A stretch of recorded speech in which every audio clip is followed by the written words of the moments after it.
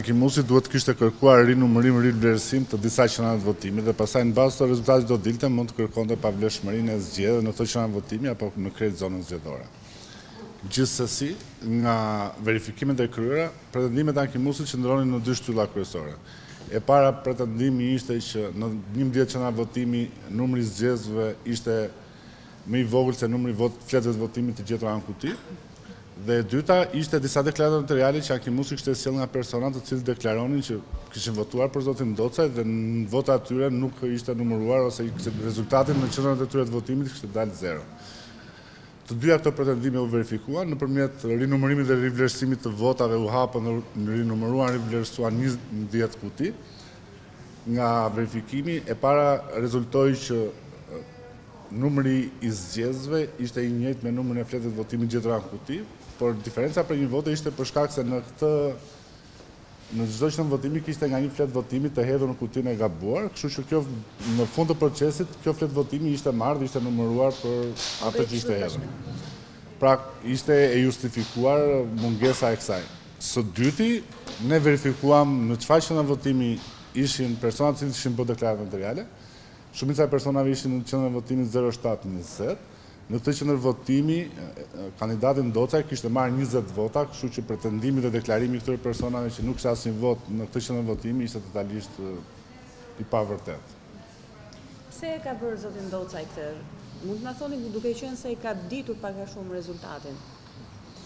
Zotin Docaj, unë nuk mund të hyj në arsyet që ka kandidati për të bërë një ankim, diferenca e votave ishte goxha e konsiderueshme, mos gaboj ishte diku te 11.000 vota, kështu që nuk besoj se zotin Docaj mund të pretendonte që të ndryshonte rezultatin me këtë rinumërim rivlerësim. Ndërkohë ju refuzuat që Partisë Demokratike të hapnin të kutit me argumentin se nuk kishte prova konkrete. Çfarë ndryshoi nga rasti në rast?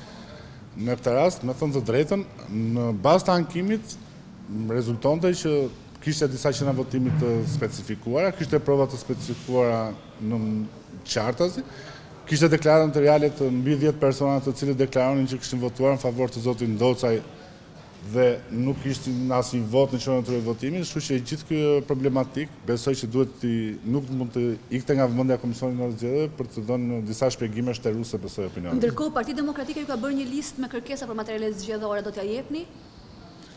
Jo vetëm Partisë Demokratike, por çdo subjekti të interesuar, historikisht Komisioni Qendror të Zgjedhjeve i ka vënë në dispozicion. Do të thosoj faktin që shumica e kërkesave të Partisë Demokratike besoj se janë totalisht të paarsyeshme për shkak se ne tashmë të gjitha rezultatet i kemi të hedhura në faqen web të Komisionit Qendror të Zgjedhjeve. Po sa i takon listës së pjesëmarrësve në votime që është tembra akilit për këtë ankim? E citova dhe gjatë mbledhjes që për listën e para Partia Demokratike ka kërkuar listën e printuar të çdo qendrë votimi. Listat nuk i bëjmë ne, i bën Drejtoria e Përgjithshme e Gjendjes Civile. Nëse Partia Demokratike ju mendoni që ka shprehur gabim kërkesën sepse ka dashur të kërkojë listën e personave të cilët I referojmë qëllimit për Partitë Demokratike thotë do të verifikojmë nëse personat që nuk kanë qenë në Shqipëri atë ditë rezulton kanë votuar. Unë mendoj në kundërshtrimin tim personal që këto dhëna janë të dhëna me karakter personal dhe mbrohen nga ligji për të dhënat personale. Pra zoja jepni. Neve nuk hapim kuti pa proces ankimor.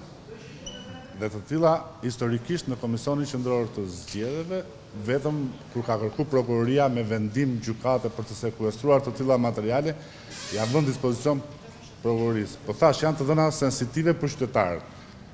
Partia Demokratike do të zbulojë vullnetin e qytetarëve, unë mendoj që është një shkelje kushtetuese që të fituesh opinionit publik që Bledar Skënderi ka votuar apo nuk ka votuar. Kur do të kemi mbylljen përfundimtare të procesit ankimore të paktën këtu në Komisionin Qendror të Zgjedhjeve? Unë besoj që jemi afër fundit të mbylljes së procesit. Në Komisionin Qendror të Zgjedhjeve ka ngelur pa miratuar vetëm 3 bashki që ka ankesa, ndërkohë që po presim të mbarojë periudha e afati ankimimit për 41 bashki të cilat u ankimuan nga Partia Demokratike. Jam i bindur që deri në fund të korrikut qytetarët shqiptar do kenë një miratimin përfundimtar të rezultateve nga Komisioni Qendror të Zgjedhjeve. Faleminderit. Faleminderit për mua.